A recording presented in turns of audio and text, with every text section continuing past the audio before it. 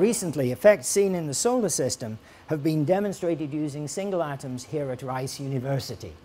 Early in the last century, it was recognized that classical mechanics, as developed by Newton, would not explain the behavior of atoms. This led to the development of quantum mechanics.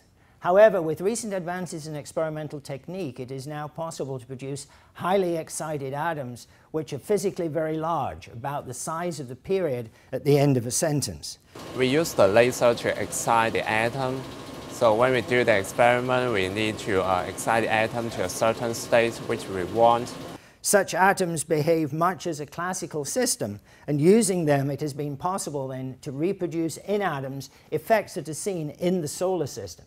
In particular, we've been able to create electronic wave packets whose behavior mimics that of the Trojan asteroids. The Trojan asteroids are shown here.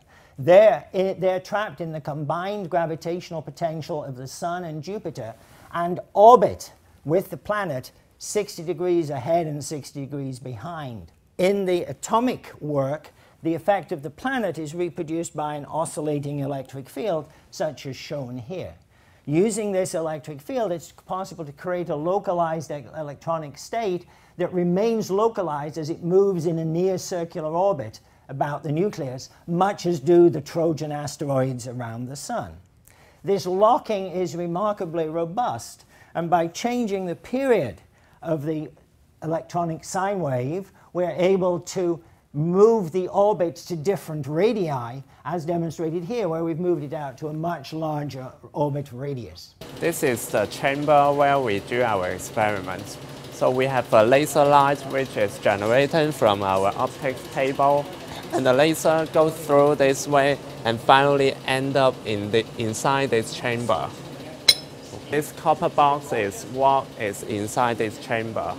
So the atoms is actually in the center of this copper box.